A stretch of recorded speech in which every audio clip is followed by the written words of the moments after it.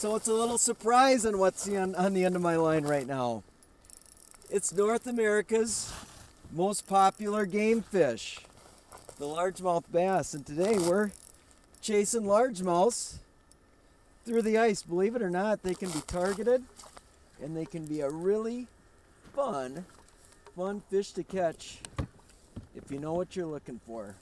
Look at that, huh? Isn't that a beautiful specimen? That is terrific. So today we're going to look at how to target these beauties through a frozen sheet of ice. Yep. Oh yeah, that feels like a good one. That feels like a good one. It's amazing how these largemouth, oh yeah, that is a really nice fish. He was right under the ice. But look at the size of that guy's mouth. And they can bite so subtly. It's just amazing how subtle these fish can really be.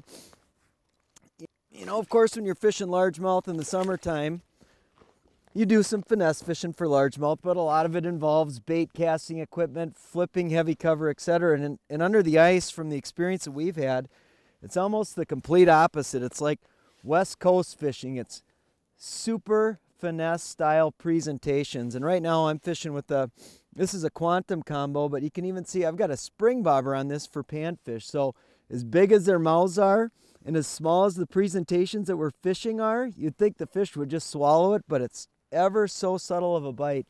And almost every single one you catch right in the lip of the mouth. It's really amazing how selective and finicky these fish can be.